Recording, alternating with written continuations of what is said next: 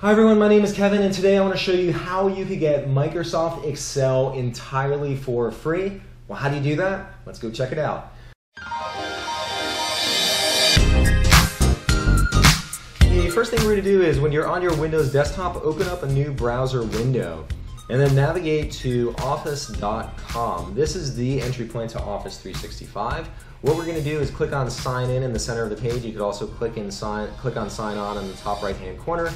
And then enter your Microsoft account. If you have an account to log into Windows, if you have a Skype account, if you have an Xbox account, you already have a Microsoft account and you could log in with that. If you don't have a Microsoft account, you could also click on Create One down here and you'll be able to create a new Microsoft account entirely for free. I already have an account, so I'll go ahead and type that in and I'll type in my password.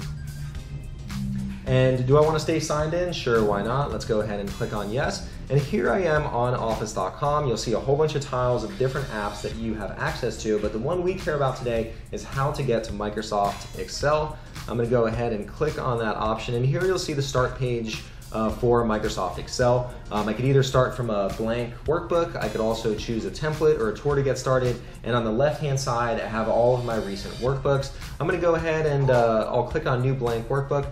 One thing to also call out is if you've been working on say a spreadsheet or a workbook on your PC, so you don't have that in the cloud, what you could do is click on Upload a Workbook, and then you can upload that document into your OneDrive and then continue working on it for free in Microsoft Excel on the web. What I'm going to do is I'll click into New Blank Workbook, and you'll see on my screen that Microsoft Excel pops up.